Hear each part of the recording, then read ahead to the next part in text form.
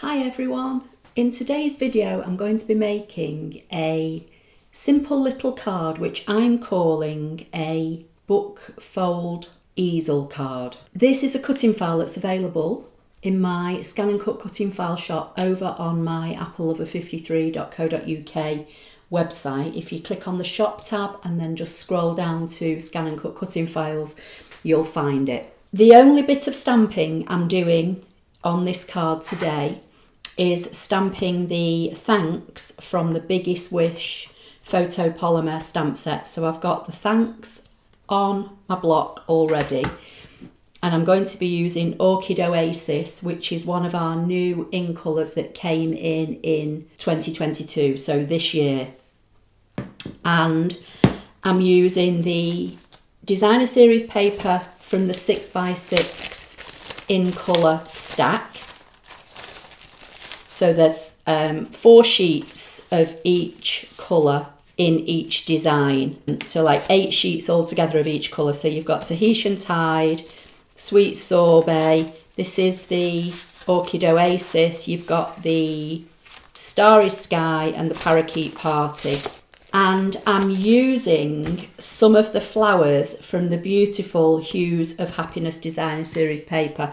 There are dies that cut all these flowers out of the designer series paper.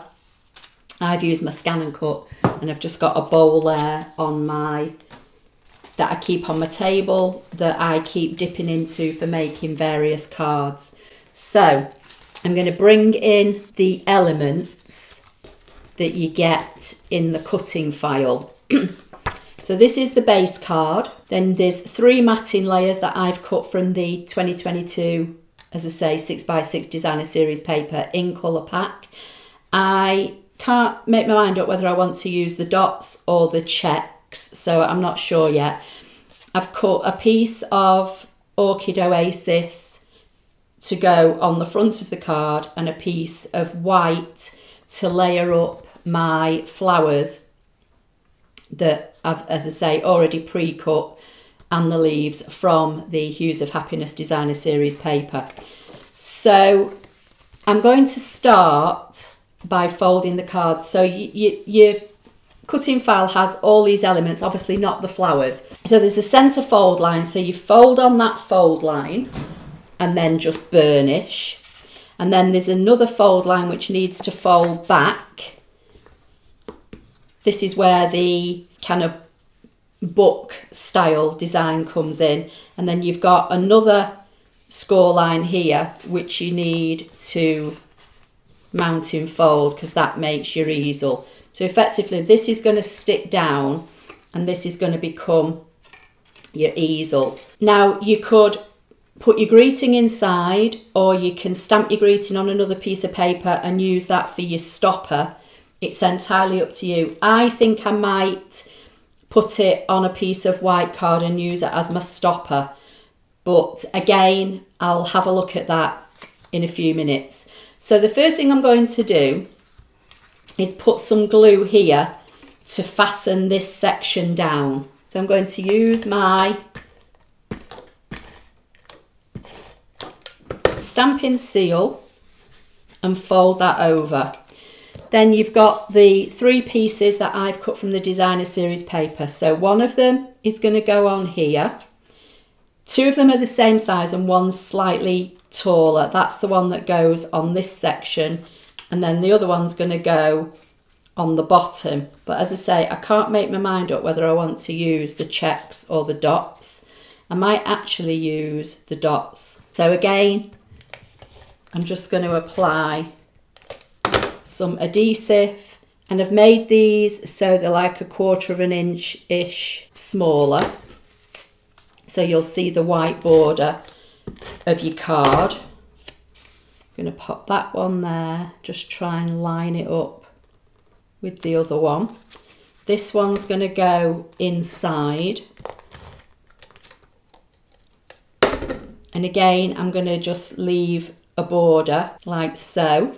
Then this is going to stick onto this, and this is going to layer up onto the front of the card. So the first thing I'm going to do is, I think, position my flowers. So I'm going to stick this one down flat, like so. This one I'm going to pop up on dimensionals. I'll use my black ones, being as though this is a dark colour on the back. But to be perfectly honest, that's just the first thing that I saw when I opened the drawer. So I'm going to pop that one like so, and then I've got some leaves that I'm going to tuck in, and I think I'll just put these down with some liquid glue. So a little bit of liquid glue on the back, pop that in like so. Same with this one. I think I'll pop this one in under here. That's going to stick on there, so I think I'll stick that flat. I'm going to pop that like so. I'm going to add a little bit of bling maybe in a bit, and this is going to stick on here. So you only want to put glue on the bottom half of the card. So I'm going to use some liquid glue.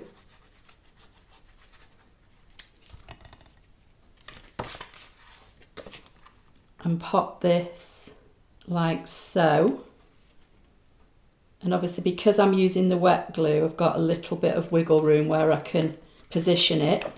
I've got some glue on my table.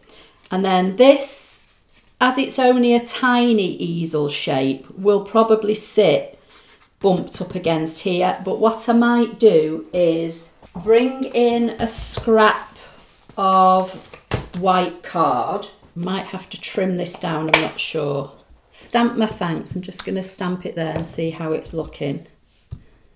I've not used this for a long time, so let's see. We'll pop it near the top, and obviously this is a new ink pad with it being our new ink colours. Then I'm just going to bring in my little trimmer and trim this down,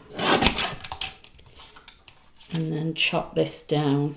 Then this can go on there, and I can pop this up on dimensionals, and it'll just give it an extra little edge just in case this does want to fall down.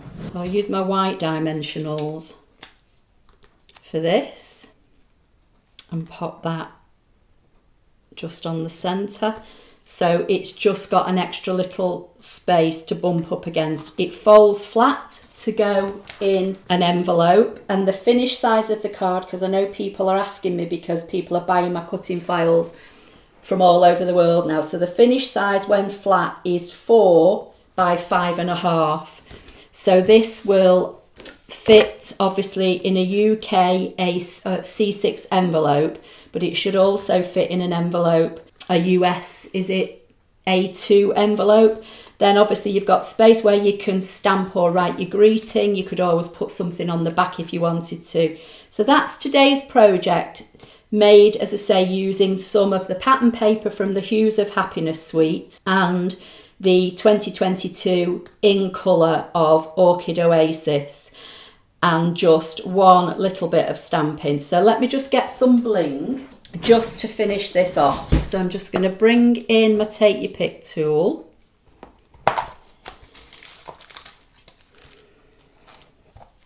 And I'm going to bring in the Orchid Oasis matte dots.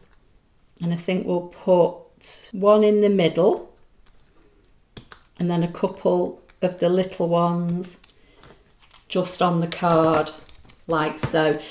Everything I've used I sell in my Stampin' Up shop, so all the information will be underneath the YouTube video in the description, but there is an accompanying blog post on my Apple Lover 53 website. If you select the blog tab and then just look for the picture of this finished card.